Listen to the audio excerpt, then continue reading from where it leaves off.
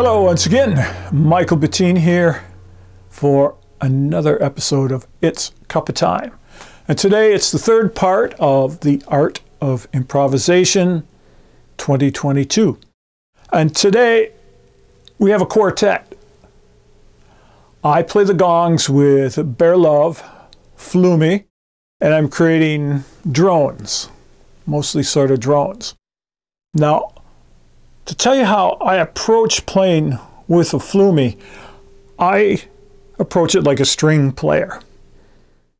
I equate playing a Flumi very much like playing a bow on a violin, viola, cello, double bass.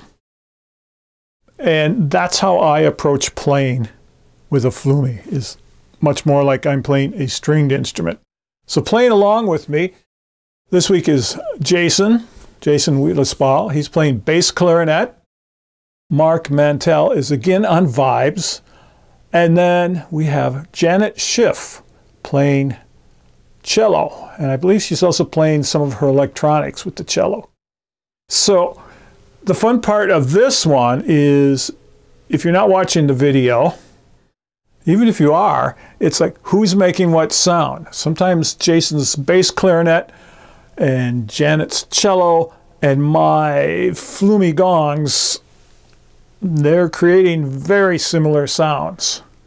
And it's like, okay, who's doing what there? So that's sort of the fun part of this kind of improvising, is matching other sounds. Now when I'm playing live, where I'm actually playing with other people, as opposed to here where I was the pre-recorded track, when I'm playing with other people, that is something I will often do, is try to match their sounds, their texture, their tonality. If I'm playing with strings, if I'm playing with brass, I might play more percussively. If I'm playing with a drummer, or somebody playing percussive on guitar or keyboards or something.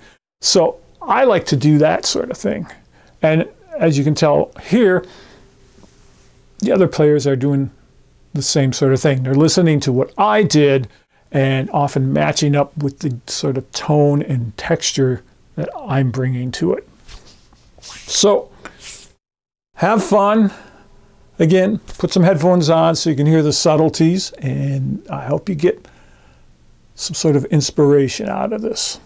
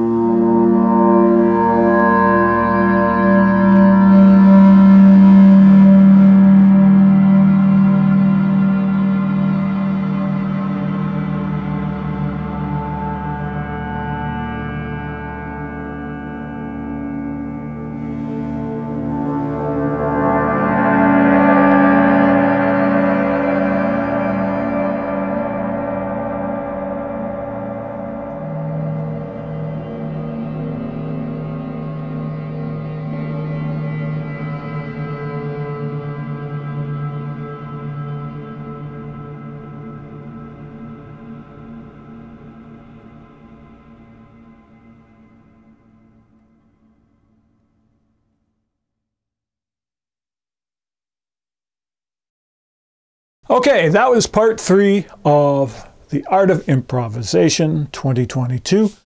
Thanks for being here for this short series.